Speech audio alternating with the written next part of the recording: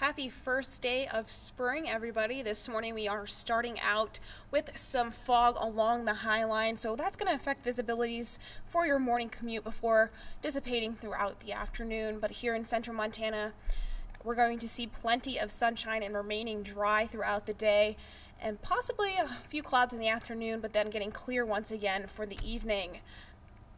With that sunshine in combination of some breezy conditions, we're going to be seeing mild temperatures and feeling like spring today in the 30s, in the 40s, 39 in Jordan, 40 in Lewistown, 48 in Helena, 46 in Great Falls, and 40 in Cut Bank. And tonight's lows will be getting below freezing once again in the teens and the 20s.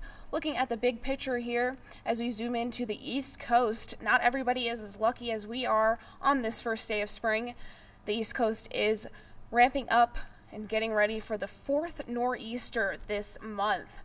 Over here on the other coast, we're seeing this moisture that will feed into our next storm here.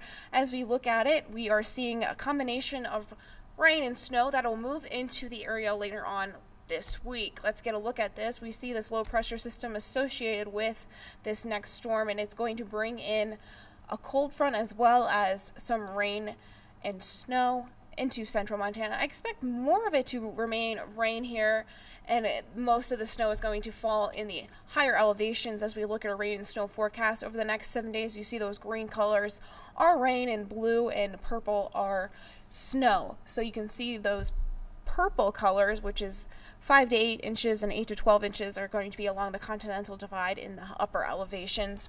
We'll keep you updated on this storm throughout the rest of the day and continuing through the rest of the week as well.